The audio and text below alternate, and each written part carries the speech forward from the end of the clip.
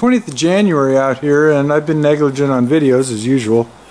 Been out here and haven't shown much. I've just been kind of cleaning, and I still got this pile. Need a knife, anyone? My dad was a surgeon, so he's got a bucket of those, and they are sharp. But yeah, there's a little picture cube in and amongst. Reminded me of more innocent times.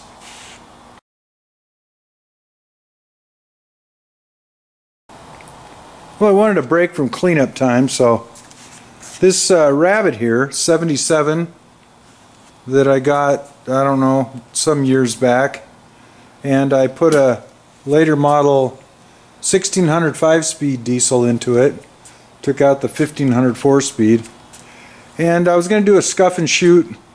Had little pock marks all over it, little rust pocks, and it's one of those projects that got away from me. It's primed down the other side and the roof and stuff. I still got to prime over here on this side and finish up whatever little bit of body work. There was only one tiny rust hole, which was in the window track up here, and I welded a piece in, fixed it all up. But I need to finish it up at some point. It's kind of shoehorned in here. I'll probably paint it in the spring / summer. But figured today for kicks I need a little video to put up. I'm going to go ahead and attempt to do a cold start. It hasn't been run since I originally put this engine in, and like I said, that was probably in, oh man, I don't know, several years back. I'll insert the date here at some point, looking back at the old videos, but suffice it to say it's been sitting here several years without running, and I figured I'd go ahead and see if I can fire it up. I'll round up a battery. Alright, well, I found this guy. It's a little bigger than belongs in here, and I put it on the charger briefly. Hopefully it's got enough go juice. Don't know.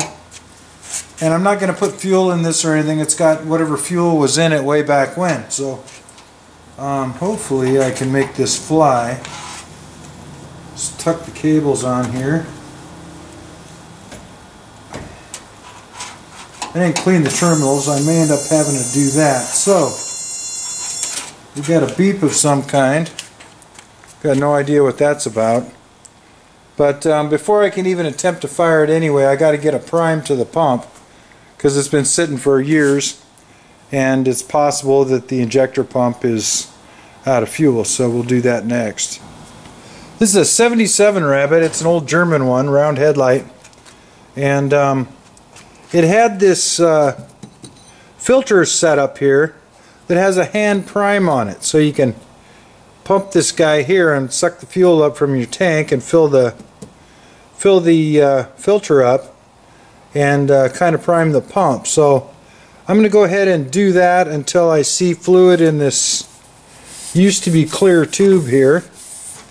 Get some diesel down to the pump, and then we'll go ahead and give it a crank.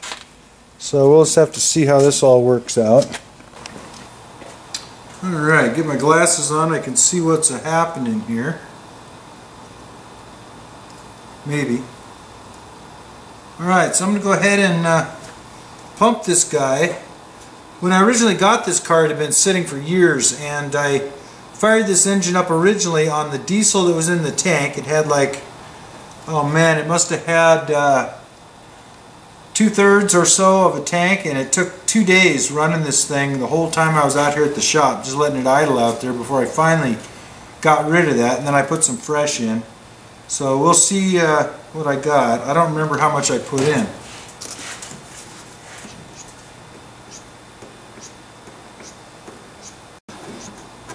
It's a long way back to the tank, and the tank's down at the bottom in the back, so it'll take some effort.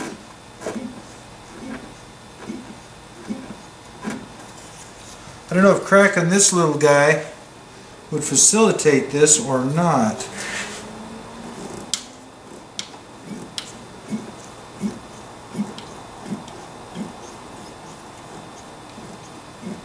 I think I'm going to crack this little guy here. It's in line with the line here, and wait till fuel comes out. That way at least I know I've got it drawn to the front here. Looks like it might be a 10 or an 11. I'll try a 10. 10 it is. So I'm going to crack that and my knuckle and see if I can. There we go. I actually see a little bit of bubbling in here now. Yeah, I've got fuel out this little guy and I see a few bubbles in the line. So, see, if these are all tight with all the fuel lines and fuel rails and everything, then they don't bleed back to the tank. But if you've got any kind of a tiny air leak up here, over time everything returns to the tank and you've got an empty pump. And the pump itself won't prime itself. Alright, so before I continue I got to get a little knuckle bandage here.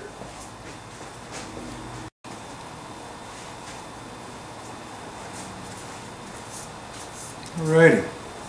Someday I'll learn about gloves, but in the meantime I got a hefty supply of these paper towels. So I'm going to go ahead and give it a few more pumps. And I do see bubbles headed down now.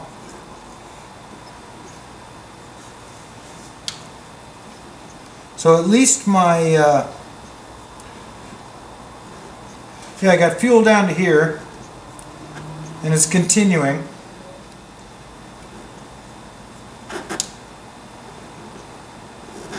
So I got my filter full anyway, so I'm going to go ahead and run it right on down to the pump.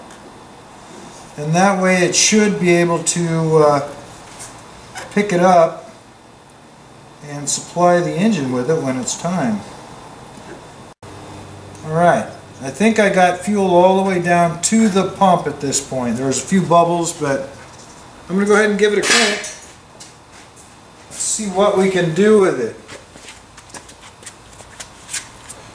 I'm going to hook this battery up. I may have to get some clamps or tighten these down. I don't know if they'll do without tightening them down, but I'll twist them on and let's see what happens. How are we looking here? Okay. Okay, first try in multiple years. It's probably 40 degrees out here, so it's not super cold. And here we go. Make sure I'm in neutral.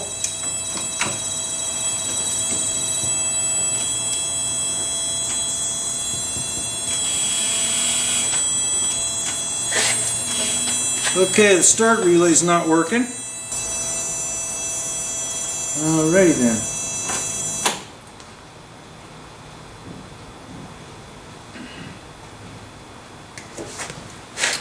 Okay, we'll call that a fail simply because the starter wouldn't engage. So I got to get a better jumper here, or a push button, and then I'll come back. Alright, what I got's a little piece of number 12 bent, and I think I'll be able to touch this end to the spade connector for the starter and then this end to the hot lead that's down there off the battery. So we're going to go ahead and turn the key on. That'll glow. It glows in a matter of just a couple seconds, 3 seconds or something. And hopefully the solenoid is working. I didn't hear it click because of this buzzing.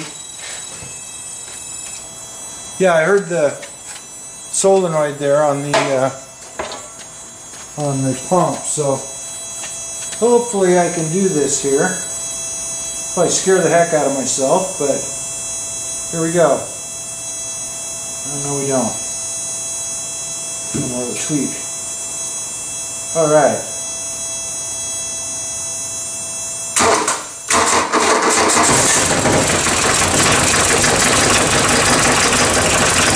Well, it's a little bit rough, but I got the pump retard pulled all the way, so I'll give it a little go juice to it.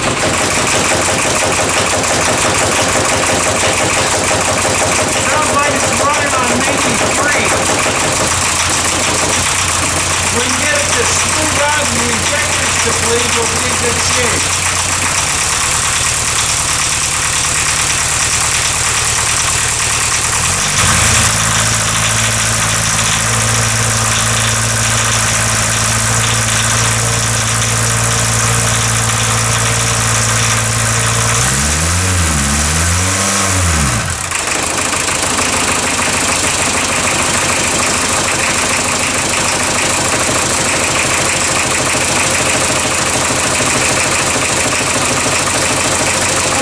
cold start, we'll look at the chooch here.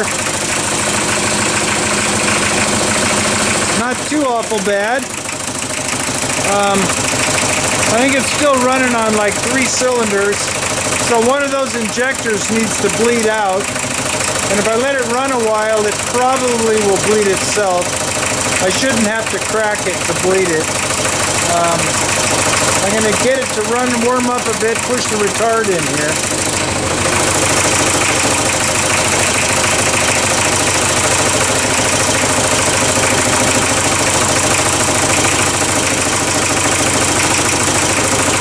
Yeah, it's running on 3 cylinders.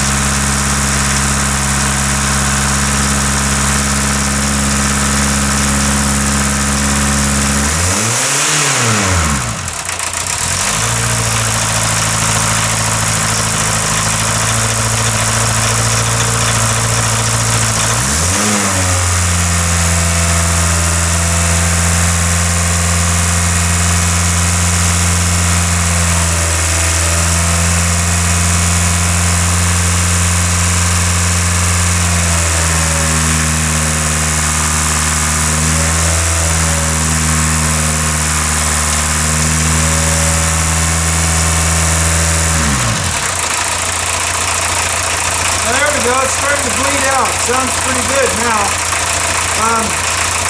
What I'm going to do, I'm going to go ahead and let it sit here and idle a bit. I might put a little stopper in and keep it running just a little bit quicker, about like that.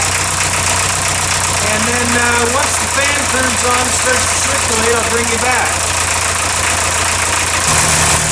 Alright, the fan is just now turned on and cycling. So, I'm going to go ahead and let her sit back down.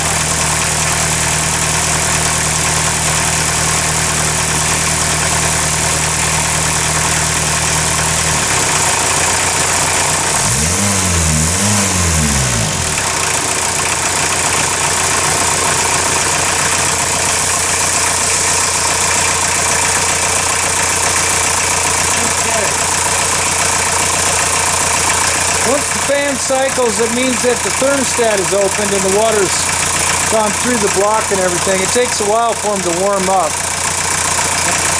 Thermostat is opened up now, water's cycling, and sounds really good. So I'll call it a successful cold start, and this will be a good engine for this little car once I get the motivation to finish it up.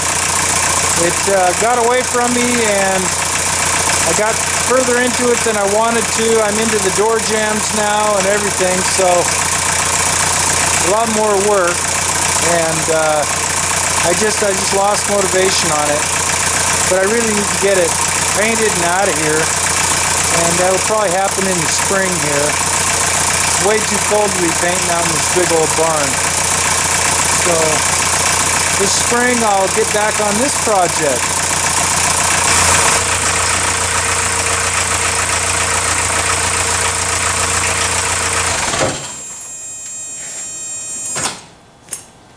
Well, that'll do it for the 20th out here. Thanks for watching.